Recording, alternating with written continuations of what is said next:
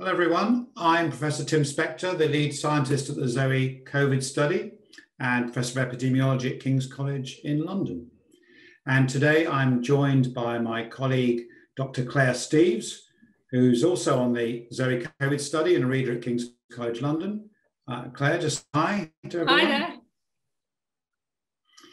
And Brendan Street, who's the professional head of emotional wellbeing at Nuffield Health, the UK's largest healthcare charity.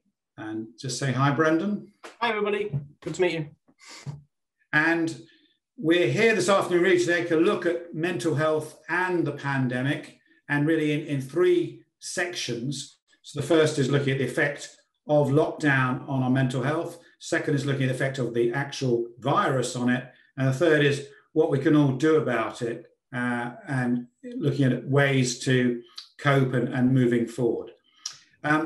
Just before we start and dive in, I just want to ask each of my guests, so ask Claire just to say a few words about herself and some of the things you've struggled with during the pandemic. Claire.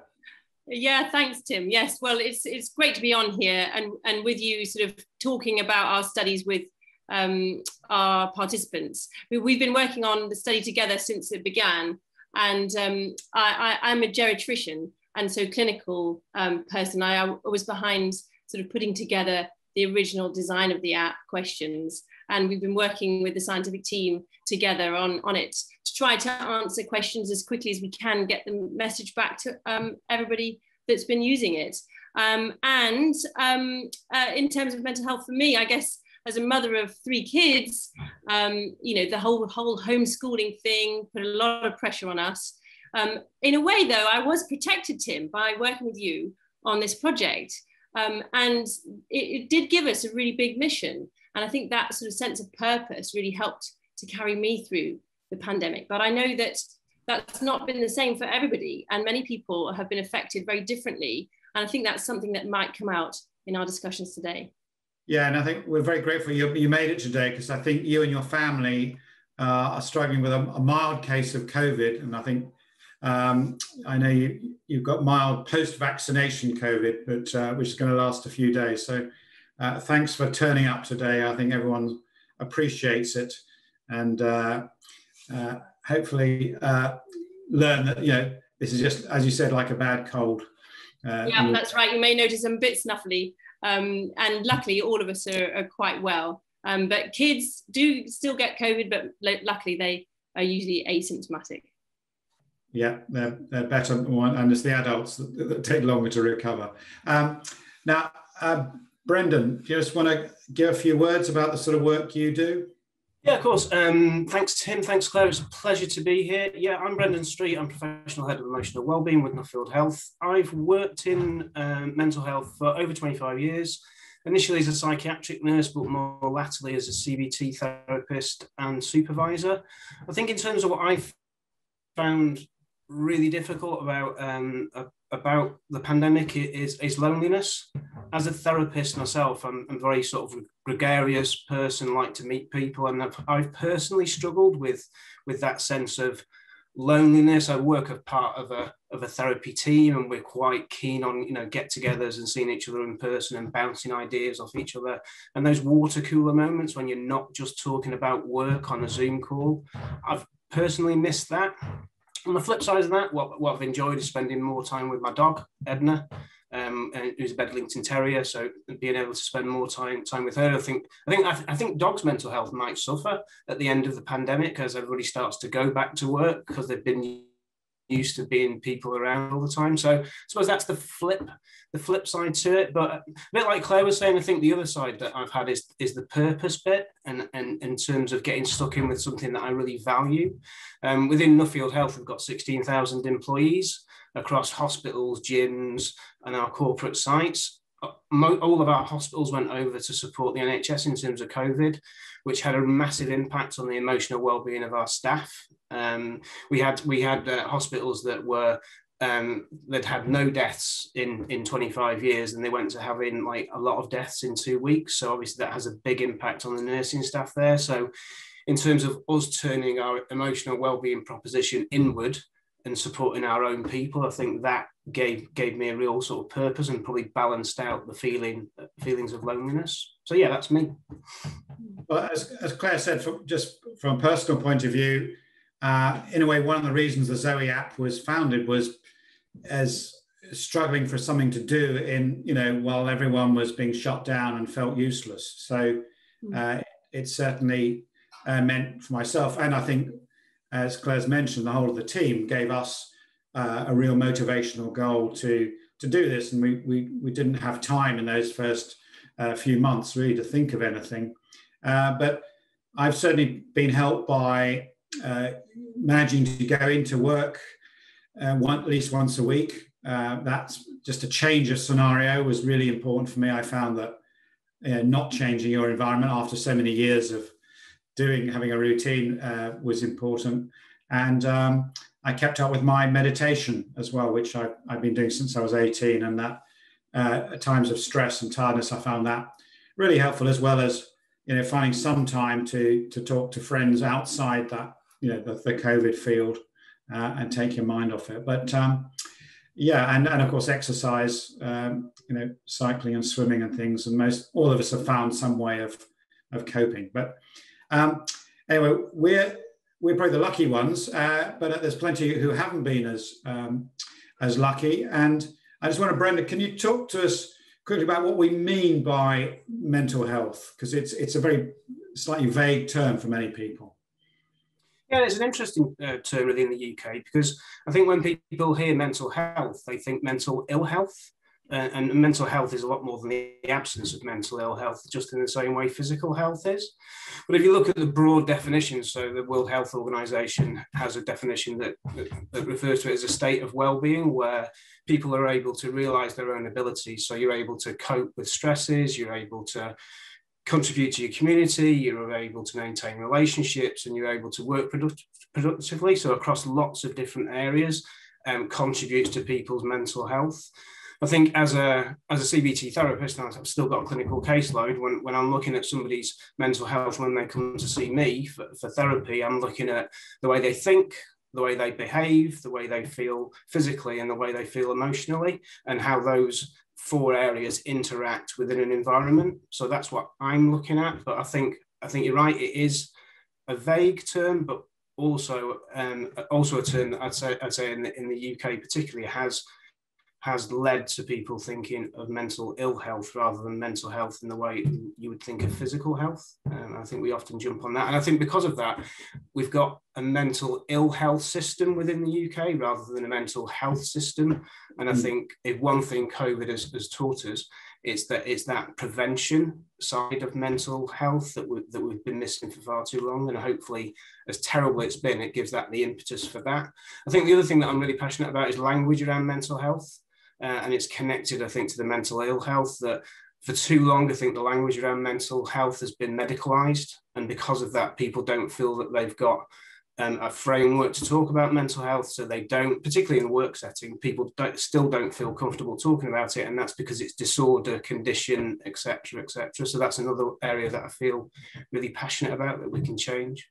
So do you think normal people fluctuate anyway? Is there anyone who really is that stable, who never goes into some dip? I mean, I know most of us have, myself included, have felt, several weeks being a bit miserable and down compared to weeks when you're feeling high. Do you think everybody comes in that category? So everyone dips below some threshold at some point, or is that just some people?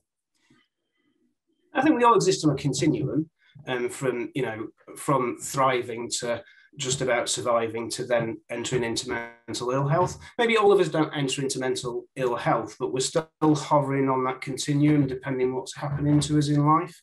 I think that's where a stat like 1 in 4, so the often heard stat that you get 1 in 4 of us experience a mental health problem over the course of a year, is a bit othering. Because I don't know about you, when I hear stats like that, I'm with the other people and poor bloke over here that's got mental ill health, but that's not me. And I think we need to move to more of 4 in 4, that we've all got mental health and we're just on that continuum depending what's going on. And because of that, you need different support at different times in your life. So it's a bit like, in a way, your weight changes, month to month, but it doesn't mean you're either obese or you're skinny. Is that you sort of? I think we need, as you said, different language. Yeah, I think so. And without doubt, don't get me wrong, I think, and there are some people that at the end of that continuum where you're starting to dip into mental ill health, need a different type of support, and then it does become more of a medical, well, a psychosocial medical intervention. And for people in that sort of area of the continuum, then words like depression, anxiety, post-traumatic stress might be really useful because it explains to me what my symptoms are. So on an individual level, I think that works. I think on a societal level, it becomes confusing because nobody actually knows what post-traumatic stress means or depression means or anxiety means, and they're alien terms, and it puts people off having a discourse about mental health wider. But yeah, in terms of that continuum, we're all on it at some point, and we all differ in our need. That's why I think we can all relate a little bit to, to some degree anyway, about these problems. Come back to you, Claire. The ZOE King team together did probably one of the world's largest studies into mental health during the pandemic, on the effects of the pandemic on people's mental health. So can you summarize briefly what we found? Yes, that's right. So thanks to everybody who filled in the questionnaire that we had on the app in about February, March time, where we asked some questions really that cover that spectrum, Brendan, that you were talking about. In particular in relation to two common symptoms, one being anxiety-related symptoms and one being depression-related symptoms. And we found a spectrum, as one might expect. But if we think about people who have sort of severe symptoms or more severe symptoms of anxiety and depression, say back a few years ago before the pandemic, we would see roughly one in five individuals might be sort of hitting that mark of maybe falling towards the having mental ill health in terms of anxiety and depression in a whole population. And as I say, that's notwithstanding the fact that it's a continuum. And in the pandemic, we found that it's a bit more than that. It's about 1 in 4 people. And that's something that's been corroborated in other studies. So for example, there's a really great study called Understanding Society, which is a UK longitudinal survey. And they've been asking people throughout the pandemic on a month-by-month basis about these sorts of symptoms. Again, they found that compared to before the pandemic, about 19% of people had sort of these issues with anxiety and depression symptoms. That sort of went up a bit after the first wave to about 25%. And then sort of by September, by the time people were coming out of lockdown, it came back down to 20%. And then in the winter again, it got a little bit worse. And I think that just expresses the fact that overall in the population, we have been affected by these lockdowns, these big social changes, this loneliness, the social isolation, but that it comes back again. But then I think one thing that's really important, Tim, is that those figures of sort of 1 in 5 or whatever, what they really don't reflect is how each one of us has experienced this differently. And each one of us, that's 1 in 5, it hides a big difference within the population, where some people have been very severely affected and some people have really much improved in terms of their mental health and have really found new engaging things to do in this new world of maybe being more at home, maybe being able to engage in pursuits that they hadn't been able to do before. So I think that some people have gotten a lot better and some people have gotten a lot worse. And interestingly, in all the national core studies, that's what we're seeing, that some of the cohorts are showing very different patterns and changes to others. And that probably reflects differences in the populations that are being studied. Yeah, I think that's quite surprising to some people, that actually some people seem to enjoy the experience of lockdown, maybe a bit like, wartime or whatever, and some sort of feeling of community. Maybe they saw their family more. Do you have any reasons for that, or is that just their other life wasn't very nice, and so actually they were commuting for 4 hours a day or something? I don't know. Well, exactly. I mean, that's exactly within the app. We asked some questions about what people had been doing more, and what people had been doing less over the pandemic. And we weren't particularly linking these in with their answers to the anxiety and depression questions. But we did see a very clear relationship between the two. And unsurprisingly, it's things like having that extra green space experience that many of us found in the first lockdown in particular, where people were spending more time in green spaces. That was really associated with more positive mental health responses on the questions. Likewise, spending more time with family, interacting socially were all good things. Whereas things like using more alcohol or smoking and doing more work, actually, I guess, depending on whether it was purposive work, I guess that might be different. But we asked the question about work, and those people who were spending a lot of time working and who were using alcohol and cigarettes more had a worse mental health than those that didn't. And where you live make a difference in terms of areas of deprivation, or urban v rural? Yeah, so that's a very interesting question. And actually, the findings are a little complex in regard to that. Certainly, and we saw this within TwinsUK, Tim, as well, and others have seen it within other cohort studies, that it appears that younger people actually overall have been more affected by these changes in lockdown than older people. And that's really interesting. I don't know whether you're nodding, Brendan. I wonder whether you could sort of give us some insights into why that is. But I wonder whether actually younger people's life has been much more dramatically affected by the social restrictions put upon behaviour, which generally younger people are much more gregarious, maybe. But also we saw that actually younger people in rural areas were more disproportionately affected than those in urban areas. And it was the opposite for older people. Older people in urban areas had more negative changes in mental health after lockdown. So I think that maybe has two purposes. One, it could help understand what kind of resources we might need to be putting in place if we do have to go into another lockdown, God forbid. And the second is that it tells us what resources to focus on in the future. Yeah, thanks, Claire. Do you think, Brendan, that this also tells us, as an individual level, we can learn a bit from this experience to say, well, what things make us happy and unhappy? In terms of our life priorities, do you think we can use this experience to generalize, post-COVID about what the sort of things are important to us? I think so. I think it has brought that into focus, and we'll come to it later when we talk about resilience. But one of the pillars of resilience is about having value and purpose in your life. And I think for a lot of people, it has really, really focused that actually what is important. So it's done that. I think on Claire's point in terms of the way that, the pandemic's affected us all, but not equally. So it has really been that amplifier of the inequality. And I think on that, and interesting when you do look at that group, 16 to 24, in terms of like younger people, it's massively impacted on them. I think there is, and like you say, it's probably a complex sort of interplay of factors in terms of, because the other impact is people living with low resources. So I think there's probably a combination effect there, but that 16 to 24 age group is interesting in terms of the impact it has on them interacting psychologically as a peer group. So that's really important at that age, because it's just the age when you're moving away from parents being important to your actual peer group being more important to you. So I think that is really important in terms of what's happened with that peer group. So, and I think that the way that they've been impacted unequally is also affected by the fact, and this is from clinical experience as well, talking to people, is that they feel that they've had their futures robbed. So in terms of like university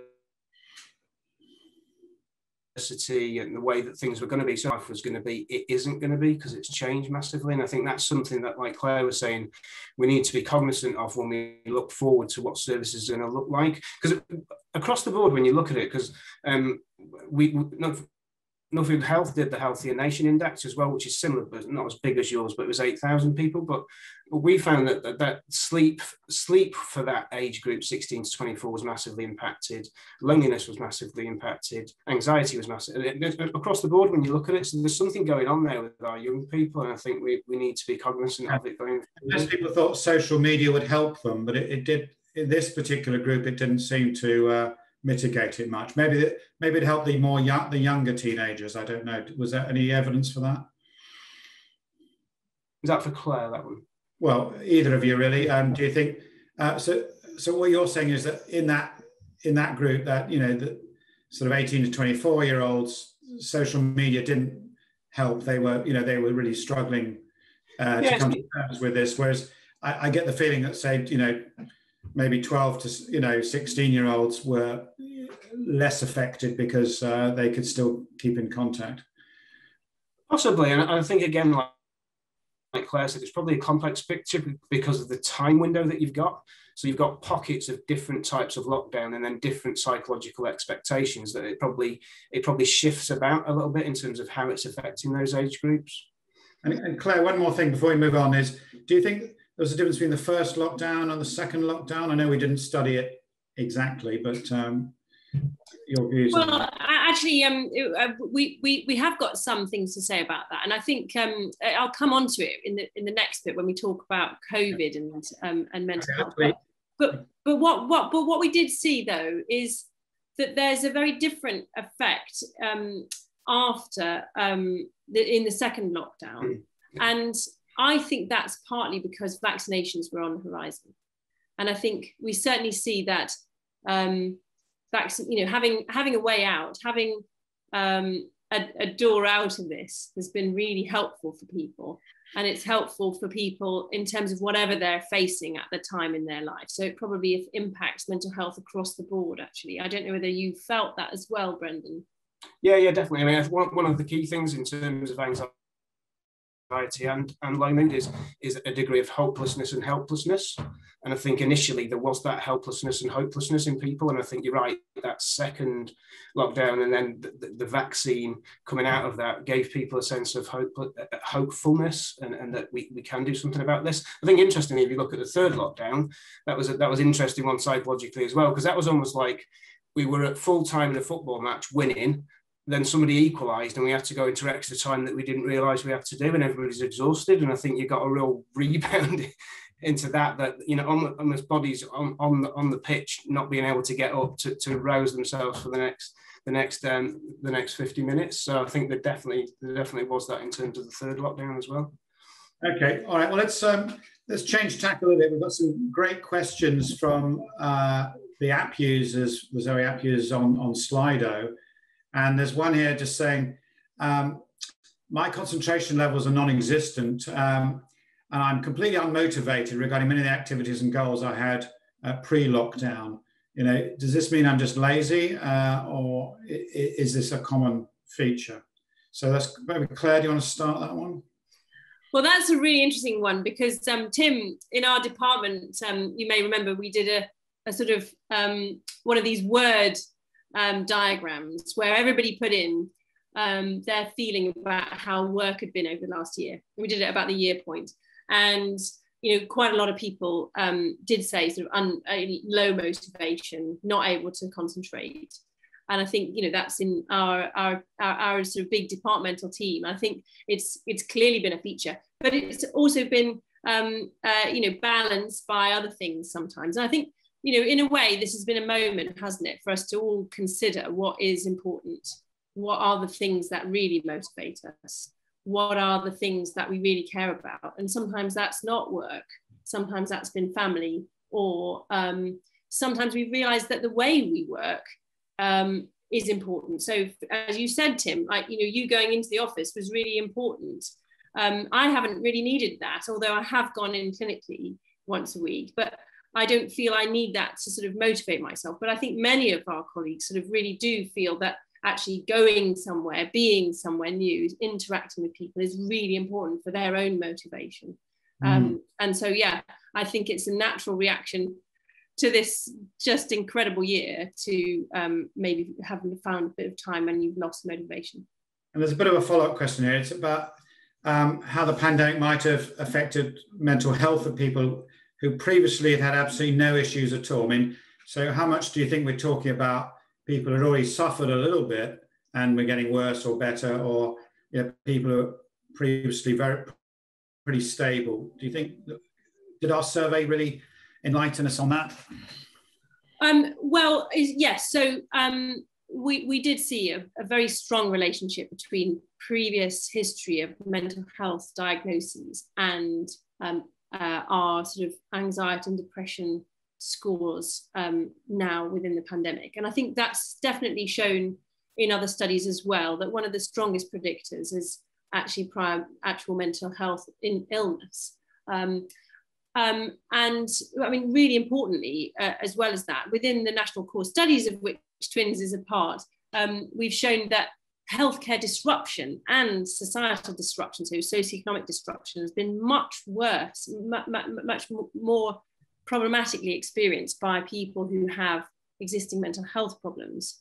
And I think that this comes back to sort of a need really to make sure that the individuals with mental health existing problems are protected in these kind of situations. Yeah. Okay. So final question on this section really says, I've suffered from anxiety, but I was okay during lockdown.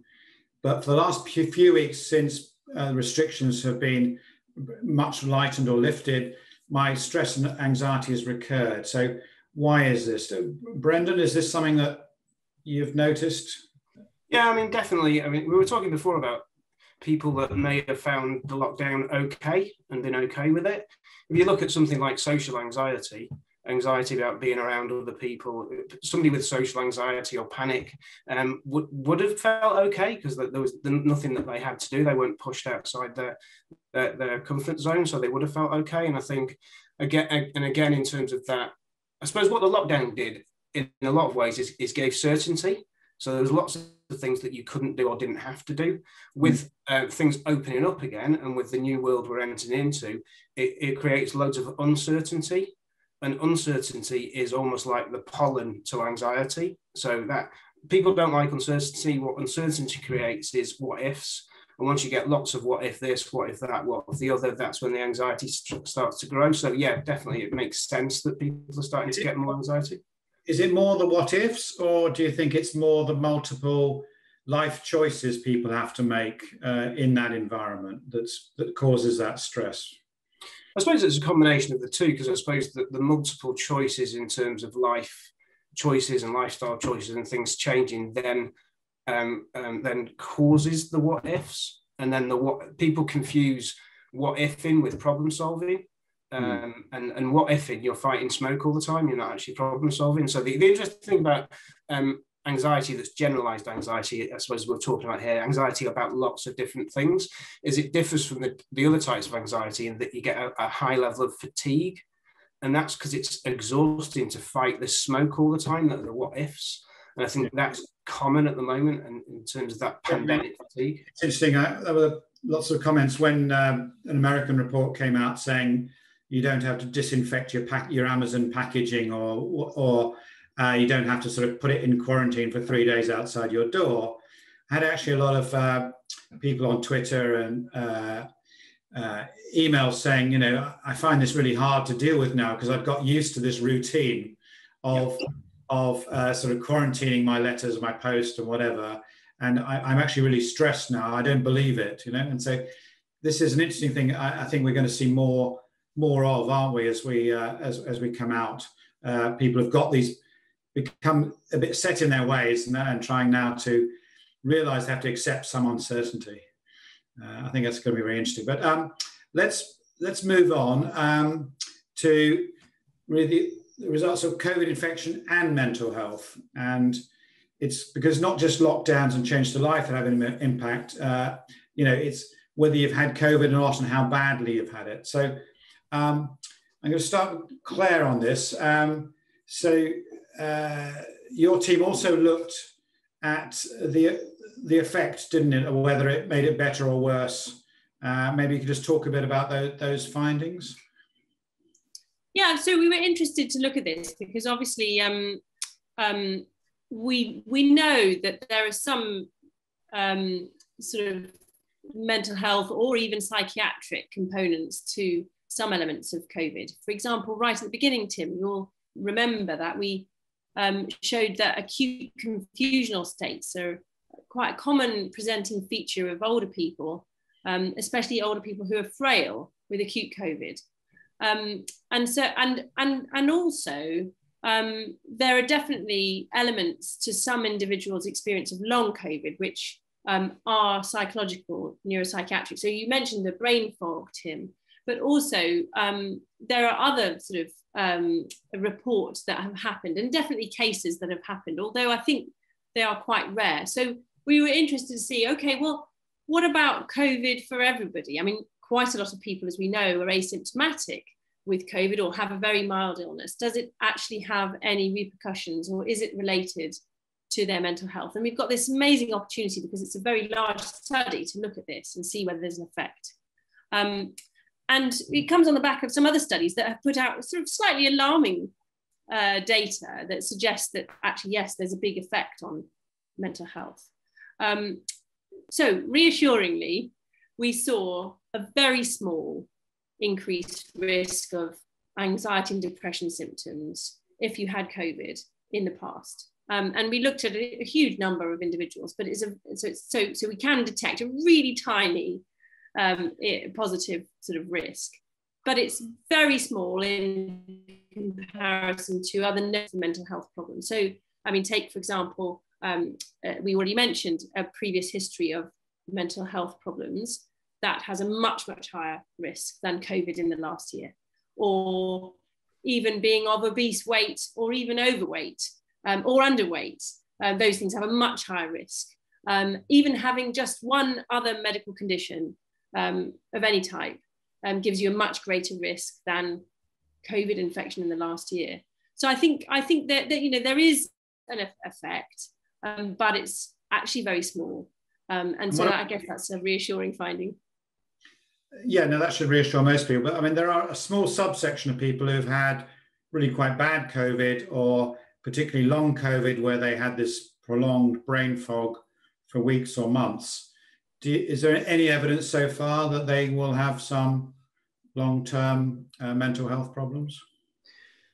Yeah, so you're absolutely right that there is a small proportion of individuals that get COVID that go on to get long COVID. So that's more than 12 weeks of illness. And some of those individuals have mental health issues, particularly brain fog and so on. From our data and other data, it appears that that diminishes over time. And I think it's an open question yet, Tim, whether or not there's going to be longer term problems. I think we need really quite long-term follow-ups in order to really establish that. And I mean, as a geriatrician, I do have a particular interest in this, because we've seen that, for example, delirium, that acute confusional state, is associated with progression and risk of future dementia and so on. And so, of course, it is possible that that is the case for coronavirus as well. And so I think it's really important for us to continue to research this and to do carefully designed, detailed longitudinal studies, including maybe with imaging. But I think it's quite reassuring that we don't see a big effect on mental health at this point in the pandemic. Okay, and just to point out, you are looking for donations, aren't you, for that project, to try and work out what's going to happen years into the future, and you can donate on the app. Okay, so a more general question here. Are we expecting a tsunami pandemic of mental health problems after this? You know, and how does our pandemic relate to, say, the trauma of after the last World War? I want to. Do you or Brendan want to take this first? What's your view, Claire? I'll let Brendan go. Go for it, Brendan. Brendan first. You go, Brendan. It's a really complex picture, I think, and I suppose it hinges on definitions of mental health in terms of the impact. I mean, the Centre for Mental Health have estimated that an extra 10 million people will require additional support due to COVID, and have said that it's going to have as big an impact on the mental health of the nation as the Second World War. But then when you look at it, and you look at the reporting around the Second World War and the impact on the mental health, there isn't a big report of impact on mental health, but but then if you look at it even deeper and you find out what were they actually measuring anyway. So I think a lot of the impact of the Second World War in terms of the mental health of the nation went unreported anyway. So it's difficult to look at it. I think there's definitely going to be an echo, and I think we need to keep, it's almost like as the pandemic, we need to keep our wits about us, because as the pandemic starts to dip down in terms of the physical impact, that echo of that mental health echo is going to come. In terms of what it looks like and predictions that I've heard about suicide rates rocketing, I don't think that's going to happen, and there's no evidence that suicide rates have increased. But I think what the watch out for me is, and we talked about kids before, and we talked about reintroduction into natural life, there's a lot of those young children that have been brought up to fear others, in terms of contact with others or going near others, and I think that's a watch out in terms of services about what we don't know, because it's again this word that we hear all the time, unprecedented. But I think it's a watch out in terms of how that will impact. And I think in terms of wider population, I think it's probably simplistic to look at it just at rates of anxiety and depression per se. I think we need to look at it more as a distress model, because I think that there are going to be higher levels of distress that will impact in different areas. But again, coming to a medical model, it's simplistic to look at it from a purely diagnostic, will we get more anxiety and depression? Because I'm not sure that we will. I think we'll get more distress. Yeah, I think that's really, really good points. I mean, I just wanted to reiterate that, while we might not see an effect of the disease on mental health right now, we're clearly going to see echoes of this in terms of the nation's mental health. And we've sort of already picked up a few key areas. The children one is really key, isn't it? So, or even babies. I mean, babies who've been born and spent the first year of their life without interaction with any other people, that's going to have an impact. Young families who deal with people who have individuals with learning disabilities have been really massively affected over this lockdown. And I think that's going to have impression. Then the educational differences that have happened, that's going to have its own echo. And then, thinking about across the life course, people of all ages, including sort of my patients in geriatric services, have been turning to alcohol and cigarettes a little bit, especially alcohol a bit more. And I think that's going to have its own impact. I mean, Tim, we showed, didn't we, that people's diet has changed. Some people have gotten worse in their diet, some people have gotten better in their diet. And that will have its own implications. That's a behavioural change that will have its own implications for people's health going forward. And then finally, sort of maybe thinking about towards the end of life, many people have suffered a bereavement during this time. And that bereavement has happened when they've not been able to go through the usual process of being able to be with that loved one. And that will have really significant long-term impact upon those individuals. And I think it probably will have societal impact, because that's really affected so many individuals. And of course, healthcare workers as well, being part of that story. Yeah, and not just bereavement. I mean, the feeling of powerlessness to not be able to see your relatives in care homes and things like this. I know personally, because I wasn't able to see my mum in the care home, and I think, eventually they will pass away, and you will feel that year or so that was lost to those people. So it's not just the instant bereavement, it's also that lost feeling of that potential bonding. And I think it's a very wide area, isn't it? So I think we probably haven't got time to cover all of them.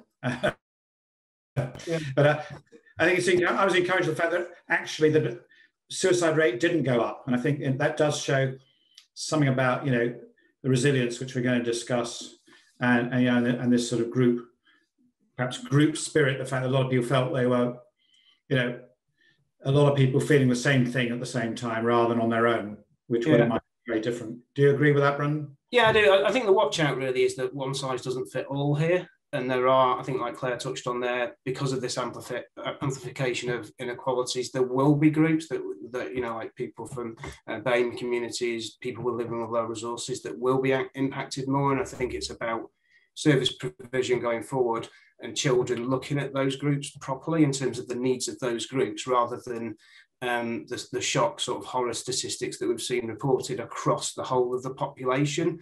In those cohorts, I think that there will be certain needs that we need to start looking at now. I'll just go on to some interesting facts here, because we did a poll on asking people on the app about whether they felt less or more anxious after having had the vaccine. So I just get a quick comment from both of you on these results. So 71% said they felt less anxious, 27% no change, and 2% felt more anxious. Do you think that's reflective of the whole population? Do you think that's, do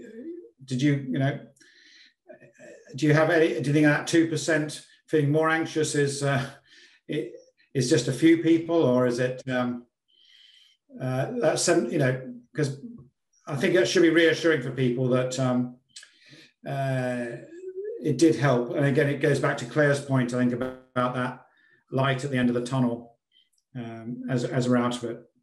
Yeah, I mean, coming back to that, I sort of didn't mention before about, we looked at the relationship between COVID diagnosis and mental health, looking at stratifying, so adjusting for different time windows. And we found that there was a much greater effect of COVID on mental health for the early pandemic, but ones that were like more recent, since the vaccine had come out, actually there was it was in fact negative, no relationship. And so that's really interesting, that the effect on mental health appeared to change across the pandemic in such a way that might make you think that things like having some hope with the vaccine, that changing lockdown as well might have an effect on people's experience of mental health issues after COVID infection. And I think that this, in a sense, reflects what you're saying, Tim, that people generally have been less anxious because they know that vaccinations will help us get out of the pandemic. Yeah, okay. So now we've looked at research, so I'm sure people watching this want to know a bit more about what we can all do to support mental health better. And so this brings us on really to this concept of resilience, which I think is important way to help people.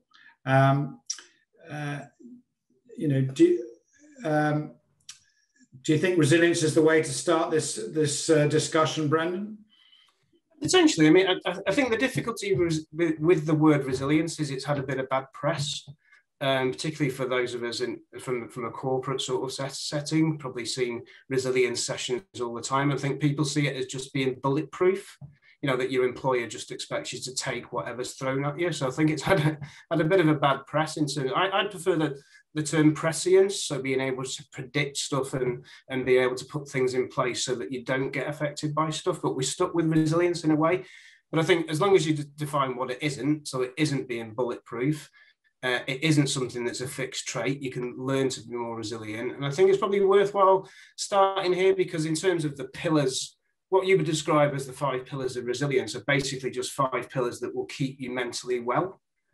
So in terms of, being able to, we touched on it right at the start, values and purpose. So living your life in terms of your values. So values are just a general direction you want to go in life. So for me, one of my values in life is being a good dad. So having that value, but then the most important thing is being able to engage in behaviours that chime with that value. There's no point. I see many patients that their values have got out of sync with their behaviours. So I might think, my value is to be a good dad, but because I'm working all the time, prepping for webinars, I don't actually see my daughter at all. So then that's where it starts to drift. So I think in terms of the 5 pillars of resilience, so good mental health, one is values and purpose, really important one. One is about mind, so being able to think about the way that you think. And I think this is what we're not taught at school, and we need to be, in terms of thinking is just brain noise. and we need to think a bit more about the way that we're thinking. So mind is another one. Connections, which we've touched upon all the way through this. So one of the key pillars to good emotional well-being is having good connections and relationships with others, which has obviously been challenged massively during the pandemic. Body, in terms of eating the right stuff, drinking the right stuff. Claire's touched a few times on alcohol, which is a really big one, I think, in the clinical space, and also being able to sleep. Sleep is a big one for me in terms of the impact of the pandemic on sleep. And then the final one in terms of those 5 pillars is self, and that's about having self-compassion. And I think compassion, again, has got a bad press, really, and it's seen as something that's letting yourself off. But self-compassion is really important to good mental well-being, and that being able to be a critic, but not a harsh, judgmental critic all the time to yourself. And I think those 5 pillars, so values, mind, connections, body, and self, they would be the way to look at resilience, but more than resilience, just good mental health. That's great. Claire, have you got anything to add, maybe from the angle of some of your patients, more elderly ones that might be struggling? Well, yeah, I mean, actually, I was thinking that one of the factors that's not there, but could be in the body space, is around outdoors and nature and other beings, not necessarily human ones. So you mentioned your dog, Brendan, and I wonder whether sort of over this lockdown period, lots of people have gotten new pets and animals, and we did show that there was a positive relationship between having pets and mental health, but also the green space thing. So being alive to nature, to greenness, to outdoors, that encourages physical exercise, which we think is good as well. But maybe there's a really beneficial effect of that. And maybe that's something to do with this urban-rural divide in terms of mental health as well. I don't know. And it speaks to purpose as well, doesn't it? Yeah. Again, looking after either a kid or an animal or something else gives you a bit more focus in that way. Okay, all right. So that's resilience. And just briefly, is there anything else for people who are maybe more, they've done things themselves, but is there anything to get support, Brendan, because you work for this kind of charity? What should people do if they think they need extra support, or you're the relative of someone who you think they need this extra support? What would you advise? Yeah, I think it's tricky in the mental health space, and we touched on it right at the very start in terms of prevention. And I think for a long time in this country, people have felt they've got to be really poorly to get help in terms of mental health.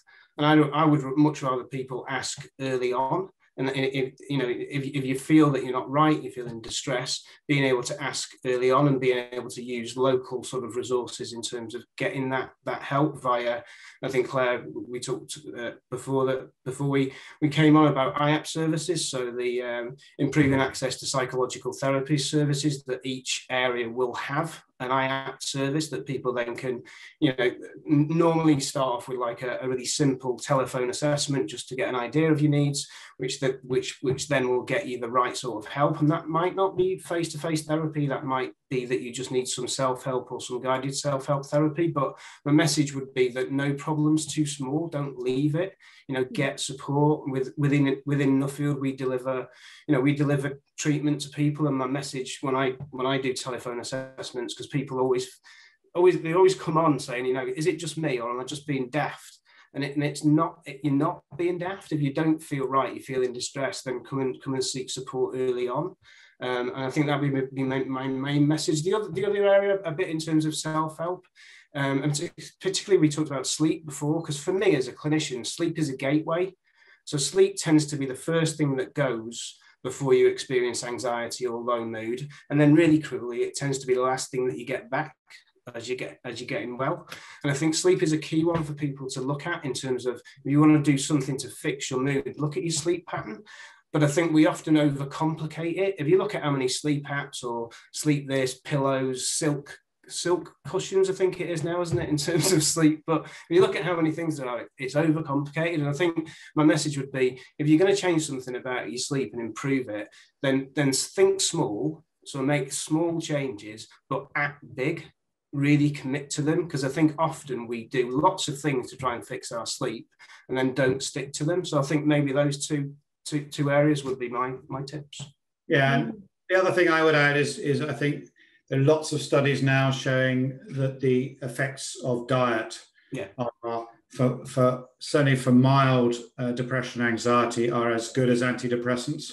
Yeah. And so and they've done some studies with probiotics as well. So first, as well as sleep, as well as exercise, do look at your diet.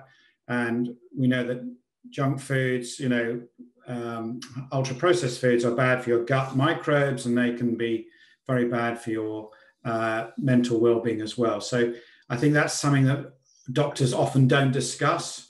Your GPs don't discuss that first. And I think really important that people learn from these trials, which have been actually amazing for mild disease. I'm not talking about severe ones, but for the mild stuff we're talking about here, I think that's also a really important thing that everyone can do. And that just means, getting more diversity of vegetables, cooking meals yourself, and getting away from snacking and junk foods. Just give it a month, and try it out along with your sleep.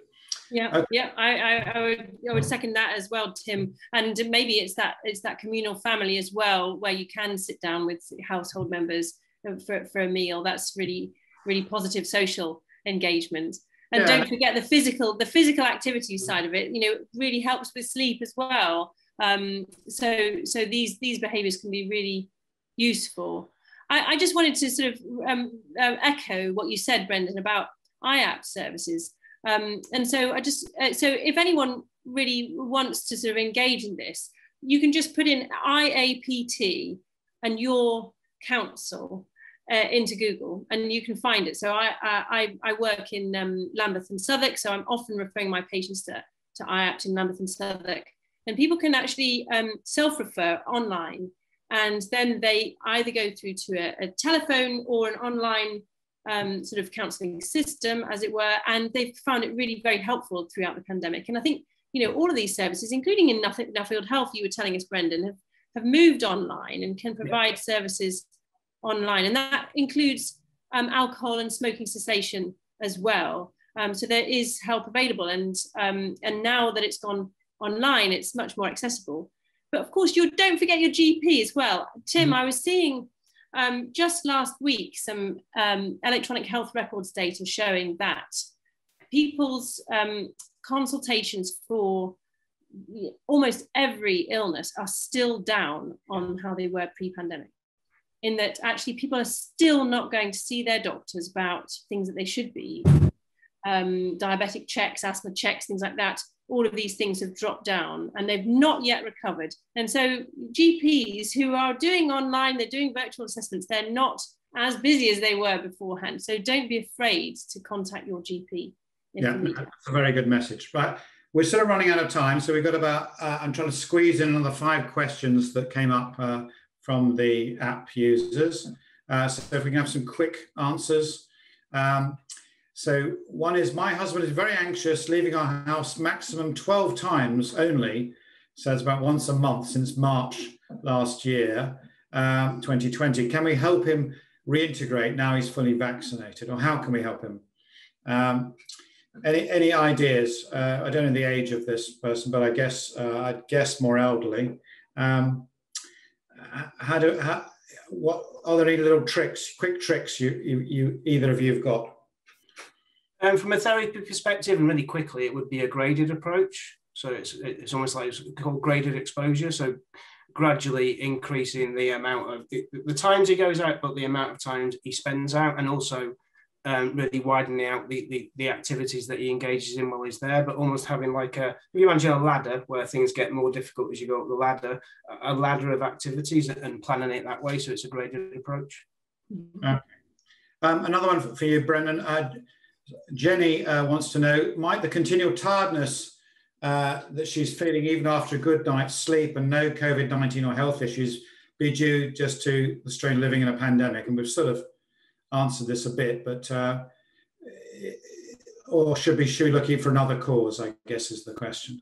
I think probably 2 answers there. Yes, it could be, because that effect of living in trauma, but the other ones touch on Claire's point about these health help-seeking behaviours that have dropped off. And interestingly, it's Men's Health Week from the 14th of June. Us men are terrible at health help-seeking, so we've probably got a lot worse during the pandemic. So two answers to the question: yes, it possibly could be, but if it continues on, don't just suffer in silence. Maybe get an opinion on that. Right, Claire. Julie on Slido asked, myself and a friend in our 50s noticed memory deterioration after lockdown, having trouble recalling words, forgetting things. How common is this? And are there any tips, to improve this memory problem? Yeah, I mean, I think that any social change like this, there's been an awful lot to think about. And when there's an awful lot to think about, that's when sort of short-term memory issues start to come in, and you start to forget what you went to the fridge for, or you start to forget this, because actually your brain is processing lots of other information. And we've all been doing that massively over the last year. I've seen in my sort of dementia assessment clinic, my memory clinic, I've seen quite a lot of referrals coming through with that sort of problem. And many of them, actually, we can't find any evidence of any actual problem. We've done a lot of blood tests and so on to make sure there's no other intercurrent illness, and people are able to be reassured. And I think certainly at the age of 50, I would be expecting that to be the case. But don't forget as well that other things can come in and affect your memory in your over 50s when you're a woman. And certainly the menopause does have an effect. HRT is really quite helpful in getting rid of that brain fog in menopause situation. So I guess if you're worried about it, do go and see your GP, make sure that there's nothing else going on. They can do some objective cognitive measures and see whether they think there's anything happening there. But if not, make sure you do enough physical exercise, keep your diet as good as possible. And these are really important factors. And re-engage in life. And as your anxiety levels go down, hopefully your symptoms will go away as well. Okay, and another one for you. You might be the best one to do this, but so when are doctors and social workers going to actually see people face to face again? And this is because I think this is coming from a carer. Carers have been alone in the community doing absolutely everything, often unrewarded, and they're feeling a bit alone. So when's it all going to change, Claire? Yeah, well, I think that's a very good point. The carers have really taken a massive brunt of this pandemic and been going around seeing the frailest in our population, supporting them absolutely day in, day out, incredible people. And, thanks to them, we've gotten through this. So in terms of doctors, actually, I've been seeing patients face-to-face since, I think, last September, but we have majorly cut down who we see face-to-face, and we're making sure that we see people face-to-face only if they really need it.